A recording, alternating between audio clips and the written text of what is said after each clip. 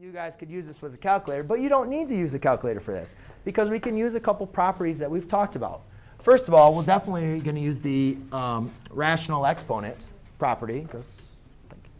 Then the next thing we can also talk about is let's go over, remember our other properties of logs. If I had a log base x of x to the m, that equaled, anybody remember what that equals? Nobody remembers? Huh? OK, you can throw the m in front. So if you throw the m in front, you have log base x of x.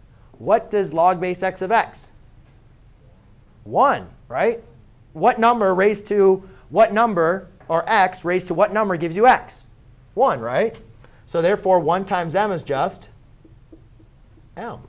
So this log base x of x is just going to equal m. All right? So first thing I would do is I would rewrite this as a rational exponent.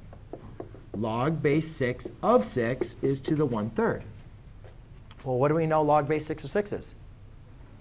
1. And then you have, remember, you bring down the 1/3. So the answer is just 1/3. And that'd be it. All right? You can work it step by step if you want to. Bring the 1/3 down.